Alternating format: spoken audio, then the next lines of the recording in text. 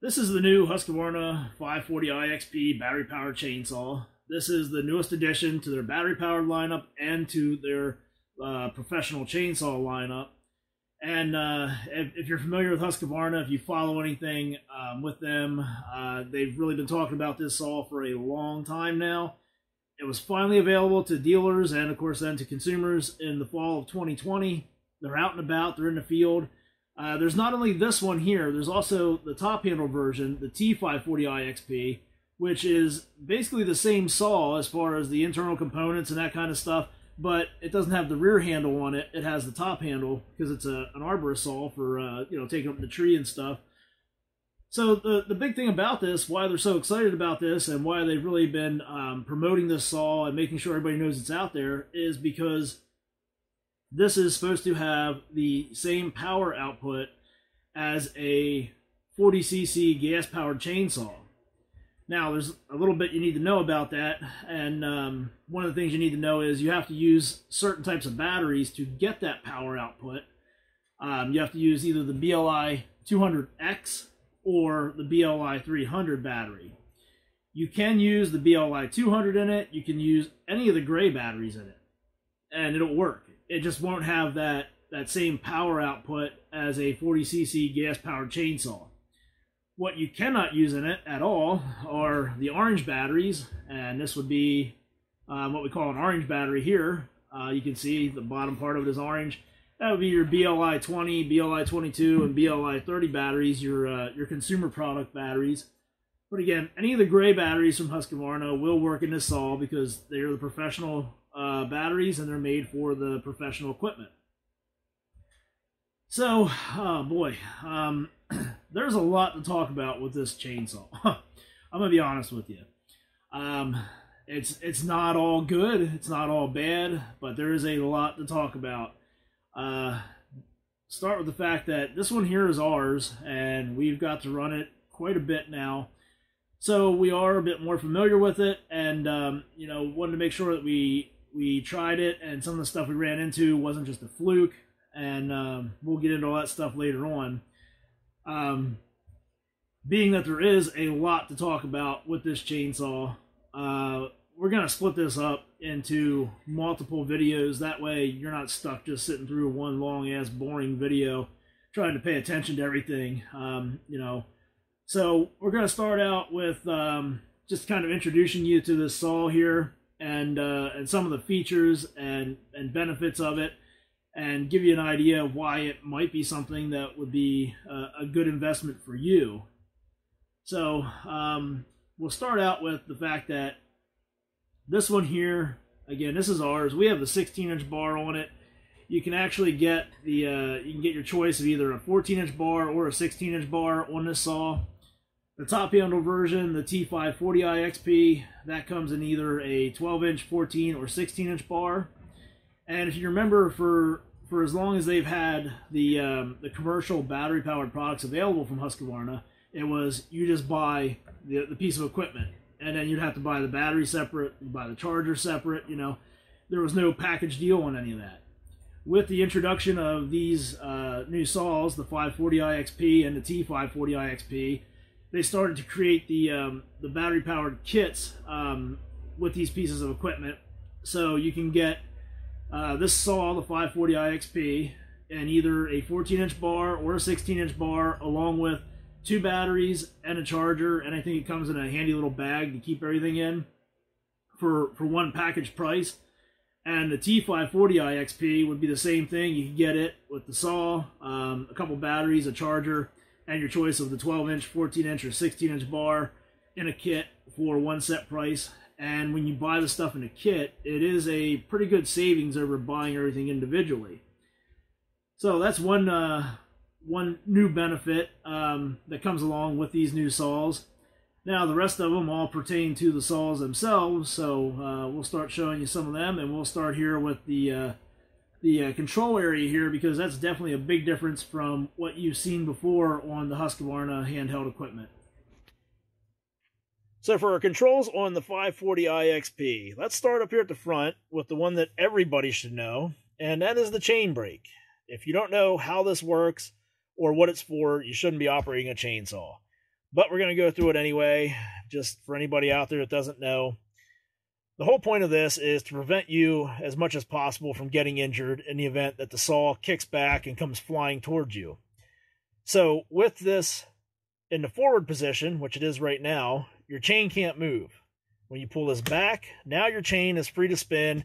You accelerate the saw, give it throttle, and that starts your chain spinning and you're ready to cut through wood. So you're holding this like this, your hand is on this top handle, and you hit something or the saw gets pinched and somehow kicks back. When it kicks back, this will hit your wrist, which will push that forward, which instantly locks up the chain, keeps it from spinning to minimize any damage that it can cause to you or any objects that it comes in contact with as it's being thrown back towards you. So, chain brake right up here, and you can tell that this is on or off back here on your control screen because you got a little red flashing light right here. So if we release this, you can see that light goes off, our chain is ready to spin, put it back on, our chain is stopped. It tells you that it can't power on, it can't spin the chain because that is activated. Our light here in the middle, the green one, is for our save mode. That's to cut down on your battery consumption. It just spins everything a little bit slower, uses a little bit less power, helps to keep your battery, or make your battery last a little bit longer. Now, you can also see here, speaking of battery, you can tell how much power is in your battery right here on this screen. You don't have to flip the saw up and push the button on the battery itself. You have all your information right there. You also have your power button right here, of course. And then up here in the corner, you have another light. And if you look at that closely, that is a Bluetooth logo on there. And yes, this has Bluetooth connectivity. In case you missed it on the model number sticker up here, it even indicates it right up there. And what this does is this allows you to connect to the Husqvarna Connect app, not the Automower Connect app, just Husqvarna Connect. And you can access a lot of stuff in there, and we'll get back to that in a couple seconds here. We'll show you all the cool stuff in the app that's available and what you can see in there. But we're going to keep moving on with these other controls here. And this is something new. I don't know if you'll see this on more saws as time goes on because of the way safety regulations keep getting more and more strict. But normally what you would do on a chainsaw is you would have to push this down before you can squeeze the trigger, right? You can't push that down. Can't squeeze the trigger. What's going on? Well, it's a two-step process with this, and you see the little arrow right there? You have to push this front to release this lock. Then you can push that down. Whoops. So now you can push that down, and now you're free to squeeze the trigger. So now you can accelerate the chain and start cutting. But, of course, you notice nothing's happening because we have our chain brake engaged. So this saw knows that the chain brake is engaged and will flash that red light. So that's all happening electronically, like you would see on a lot of battery-powered saws out there on the market. But you can hear this when we move this chain brake. There's an actual click in there. So we'll show you what that's all about because that's a different setup compared to what most people offer on their battery-powered chainsaws. But anyway, back here to the controls. The Bluetooth connectivity. Let's take a look at all the stuff in the app that you can, all the information you can get about your saw and the other stuff there found in this app.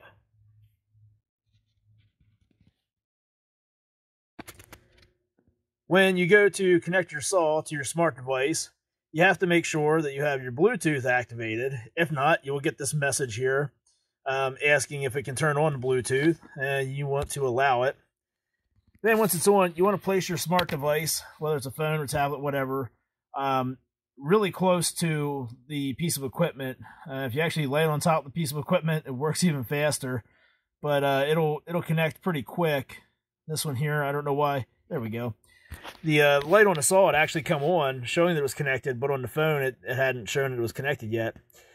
So anyway, once you have it connected, then you just want to tap on the icon for the tool you want to select, and it'll take you in here and it'll show you some information about the tool.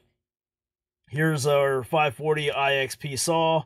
You can see the battery power is at 12%, total runtime 57 minutes, total use time 71 minutes.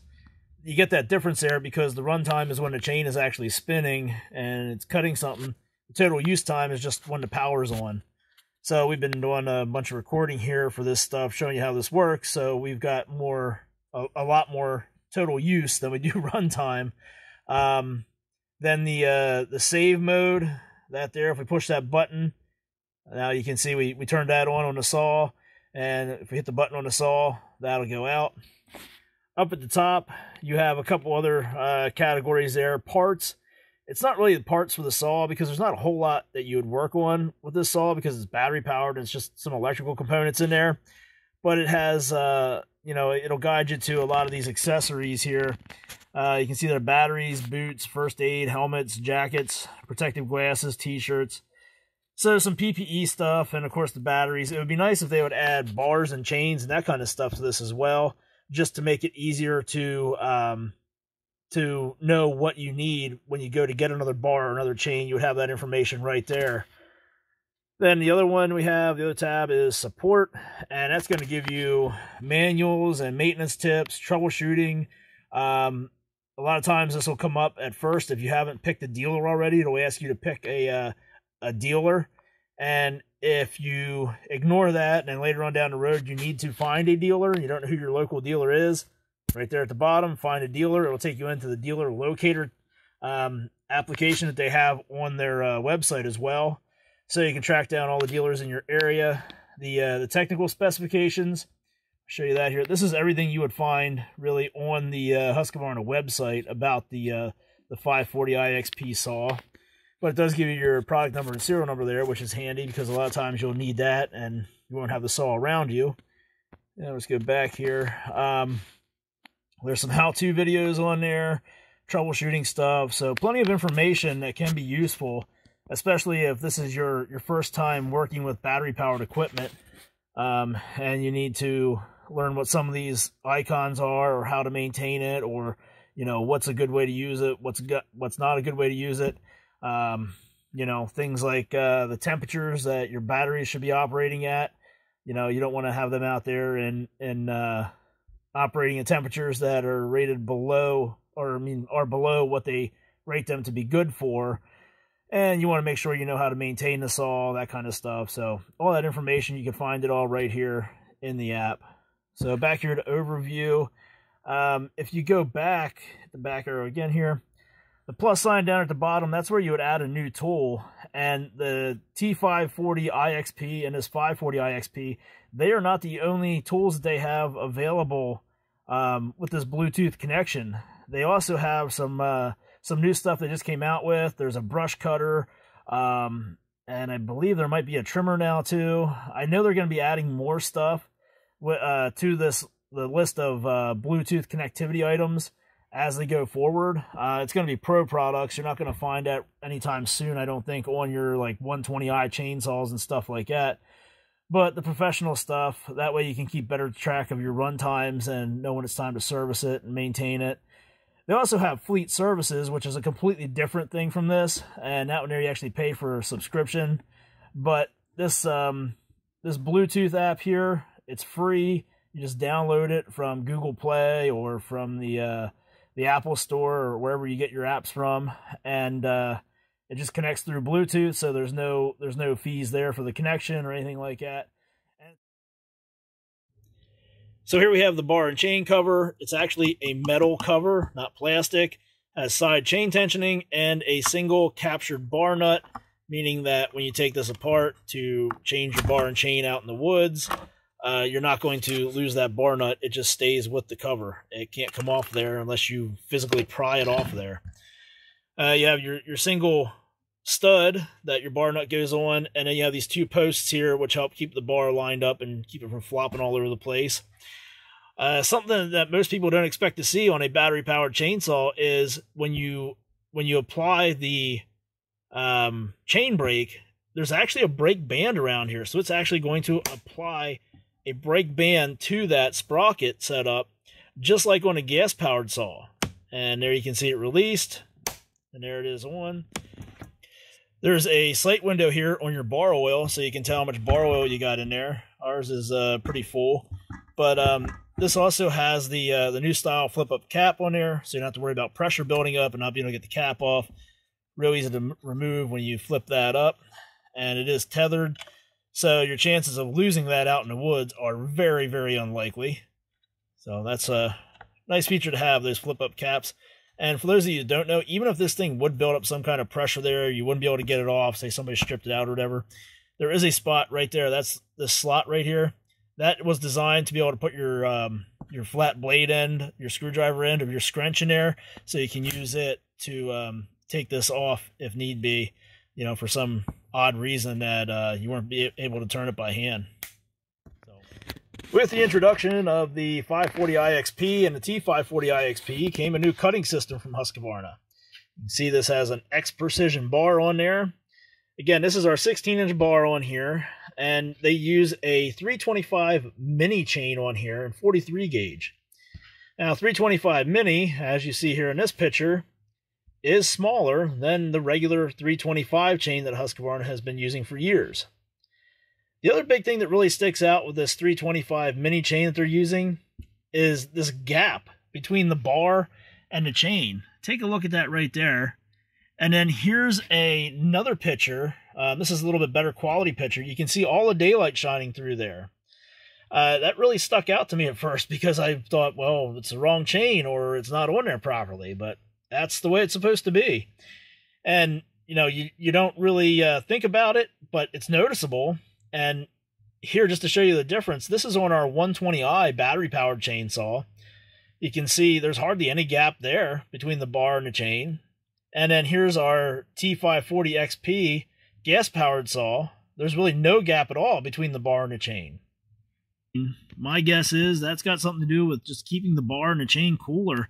You know, you're going to get some air generated through those gaps there, but you're also going to have less contact between the bar and the chain as far as the amount of surface area being contacted all the time.